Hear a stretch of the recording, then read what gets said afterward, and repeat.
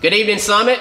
Thursday evening, wanted to come back and check in with you. Hope you've had a great week. You'll notice that Edward and I are standing in the auditorium this evening, and if you look behind us, it's empty. Yeah, what do you see? We miss you. We wanted you to see what we see on Sunday morning and experience that. But you know, here's the cool thing about the church, Jake. The church is more than a chair. It is. You're the church, and you guys are doing a great job, but we miss you. We miss getting to see you and this social distancing thing and not getting to hug you and all that. So we just want you to know, hey, we love you, and that's part of us coming together every week and sharing these videos with you. Yeah, and if you think Edward preaches loud normally, you should sit in an empty auditorium and hear him. It's almost unbearable. So this week I'm getting some of those noise control headphones. Yeah, I take my hearing aids off when I preach. So yeah, still good stuff. I don't know how loud it is out there. But anyway, wanted to come back, wanted to give you some announcements.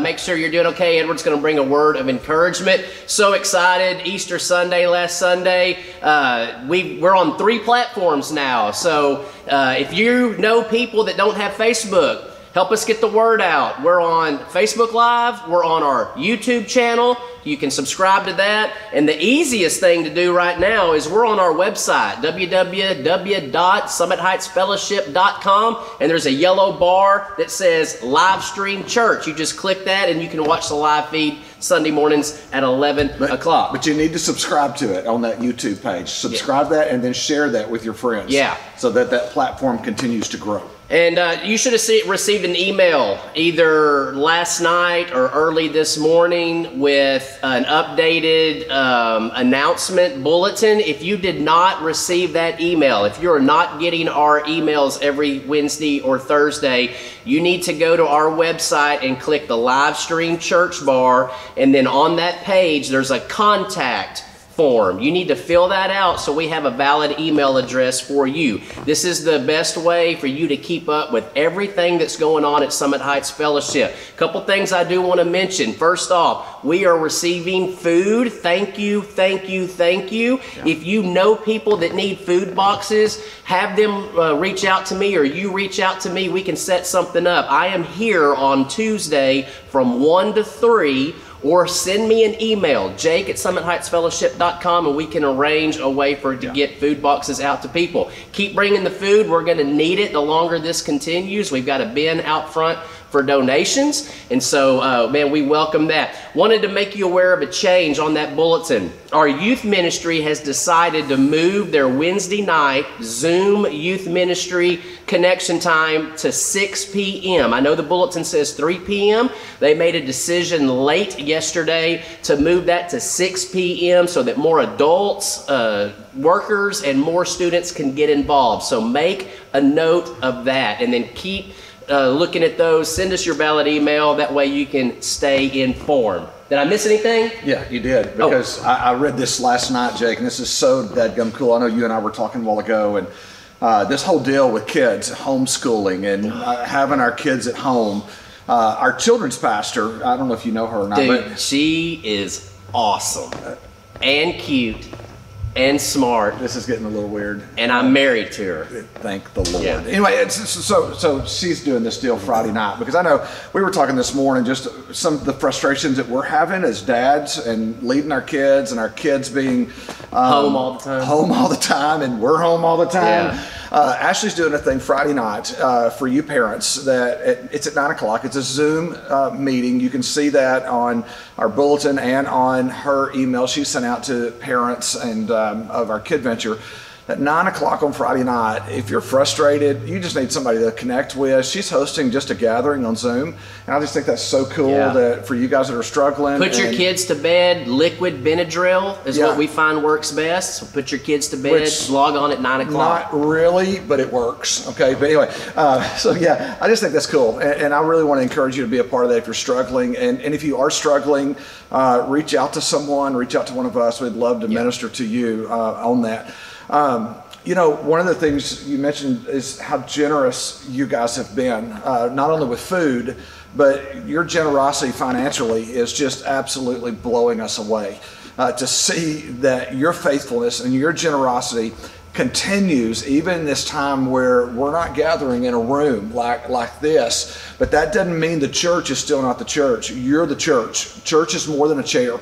And so I wanted to say thank you. It really makes a difference for us to be able to minister to the needs of this community when the generosity of the church continues. So thank you for doing that. Thank you for being faithful in that on there. Also, this last week we did communion. We're going to do communion again together during the worship set. So if you want to be prepared at home this week, make sure you are, and we'll guide you through that again this week. And I know some of you guys are doing that more during the week, and man, that's really cool. I look forward to when we get to do it together. And it's a special time up here as well. The band and Edward and myself, we gather, we take communion before the service. Yeah. And so it's a special time. Yeah, it's cool. You know, I was praying for you guys this morning, and I know many of you, along with us, this has been a pretty rough week. Storms. Easter morning, thunderstorms, we thought we were done, and then Sunday night, those 100-mile-an-hour winds came through Hawkins. Trees down, electricity. We were without electricity 3 days, and it kind of compounded on everything. And so as I was praying for you this morning, I was reading in 2 Timothy, where Paul was writing Timothy, who's a young pastor there in Ephesus, and he says this. He says, "I thank God, whom I serve, as my forefathers did, with a clear conscience, as night and day I constantly remember you in my prayers." Paul was praying for Timothy. And I'm so connected with that, because I don't know how many times just during the day, walking around, doing what we're doing, we're praying for you. We miss you. He goes on, he says, "Recalling your tears, I long to see you." And I read that this morning, and I thought, I long to see you in that, so that I may be filled with joy. I'm a hugger, and so this whole social distancing thing and not being able to shake hands and all that, I'll hug you right here. Yeah. I will. I'm not scared. No, we got to follow the rules. But it's that joy, and there's something about being together in community and joy in that. And so he says, "I am reminded of your sincere faith." And I thought about you this morning and how you've continued to minister in your generosity, which first lived in your grandmother Lois and in your mother Eunice, and I'm persuaded now lives in you also. And for this reason, he says, "I remind you to fan in the flame the gift of God, which is in you through the laying on of my hands." Paul put his hands on Timothy and blessed him, and we bless you and your work today and fan that flame of ministry. People are open right now. But I think this next verse is what I connect with so much, where Paul says all of that, and then he reminds Timothy of something. And I want to remind you something tonight. And this week being all it has been, with the winds, the rain, the lack of electricity, staying at home, all the thing compounded in 1 week. Here's what Paul said. He said, "For God did not give us a spirit of fear." Now listen to me, church. I know some of you are scared to death. This whole thing has scared you, this COVID. And remember, that's not from God. Fear is not from God. He does not give us a spirit of fear. And I know there's others of you, you're on the other end of the spectrum. You're just done. I mean, you're ready to go back to work. So here, I want to remind all of us that God did not give us a spirit of fear. And then Paul says this, but he gave us a spirit of power, of love, and a sound mind. Did you hear that? Sound mind. In other words, I know some of you are already done. You're not social distancing anymore. You're not doing anything. So use that wisdom, because there's other people in our journey that they're truly scared. And the virus is real. And so I don't want you to be paralyzed in fear. I also don't want you to be careless. I want you to take what Paul says, that God didn't give us a spirit of fear, but power, love, and a sound mind, to use wisdom and to love people the same way you would want to be loved during this journey. I love you, Summit. I miss you. And I know some of you are genuinely scared. Remember, God didn't give you a spirit of fear.